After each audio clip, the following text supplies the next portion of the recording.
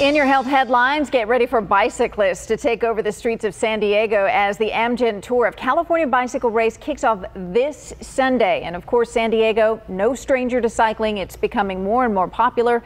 Dr. Mitchel Goldman with UCSD is here with ways to stay safe while enjoying the sport. Thanks for being here, Dr. G. Always good to be here, Kathleen. I know you enjoy this sport yourself. With the growing popularity of cycling and sharing the roads really become a big issue here in San Diego. What do you think is behind this popularity surge? There's a lot of reasons. You know, I commute to work 4 out of 5 days, and many people are commuting more and more. In fact, there's twice as many cyclists on the road now than before. But the problem is there's always a lot of injuries, and twice as many cyclists just in the last 10 years have been injured. Most of the injuries actually occur in older people, people my age, men over 45. And the reason is we're riding more in clubs, and sometimes we're riding in packs of people and in clubs, and motorists sometimes don't like that, and that's when the problems tend to occur. Well, California is one of 6 states with the highest rate of bicycle fatalities. Why do you think that is? You know, I really don't know. It probably is just because we're a community that basically exercises more. And so in California and Florida, which are the 2 leading states for bicycle accidents, it's probably the leading states of bicyclists. So it's not that bicyclists are bad in California and motorists are bad, it's because there's just more of us. But one of the things that motorists need to really understand is that cyclists are real people. We're parents, we have children, we are employed, we actually do good things for the community. And so you shouldn't think that because you're a cyclist, you cannot cycle on the road, and motorists have a 2-ton vehicle that's really a lethal weapon.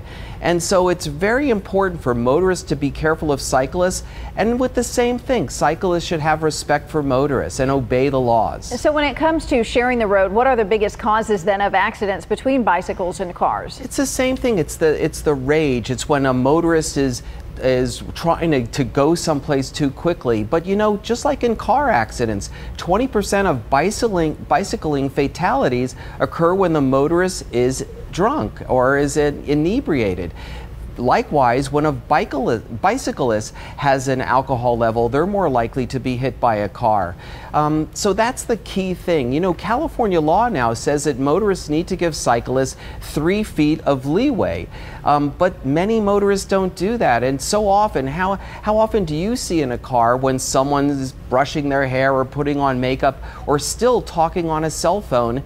And all you need to do is be distracted for that 1 or 2 seconds, and you're very likely to do something that you shouldn't be doing, like hit a cyclist. Well, real quickly, prevention, obviously a big piece to the safety puzzle, and helmets at the top of the list. What else when it comes to prevention? Just wearing a helmet, which is the law for especially those under 18, will prevent over 85% of injuries. One of the other things that cyclists should really do is try to illuminate themselves. That's why we wear crazy looking clothing.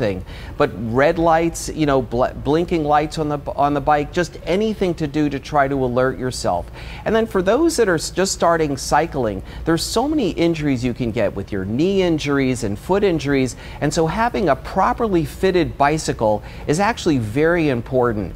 Instead of just buying it off the internet, go to your bike store and have them teach you how to ride safely. All right, and hopefully as that bike race kicks off this weekend, we will not see any accidents thanks to this good advice. Thank you so much. Good to be here.